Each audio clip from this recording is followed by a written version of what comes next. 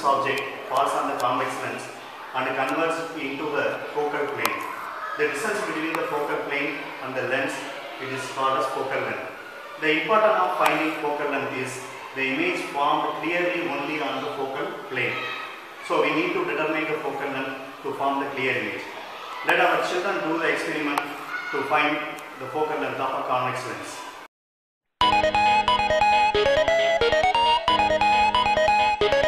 Hello viewers, today we are going to do an experiment to find the focal length of the convex lens. Materials needed are convex lens, lens stand, a white screen, a meter scale and a white sheet. Now I am considering that mounting as the distance object. Now take the lens and fix it in the lens stand.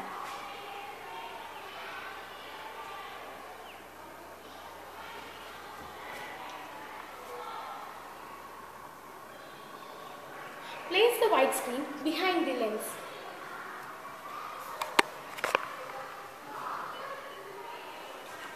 Adjust the white screen forward and backward until you get the sharp image. Now the image of the mountain is inverted and diminished. So notice the position of the lens. It is in 30 cm. And notice the position of white screen. It is in 40 cm.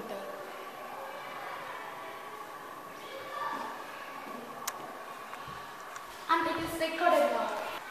In first reading, position of convex lens is 30 cm and position of screen is 40 cm and difference between position of screen and position of convex lens is 10 cm. To get accurate result, vary the lens position and the screen position.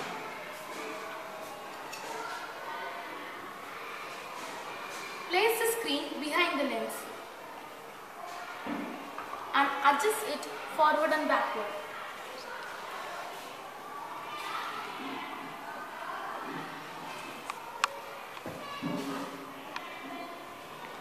Now, we notice that the position of the lens is 69 cm and the position of the screen is at 79 cm. It is recorded now. Now in second reading, position of convex lens is 69 cm and position of screen is 79 cm. Difference between screen and convex lens is 10 cm. To get the accurate result, again repeat the experiment.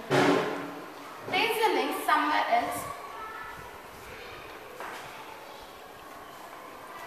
and place the screen behind the lens and adjust it forward and backward until you get the sharp image.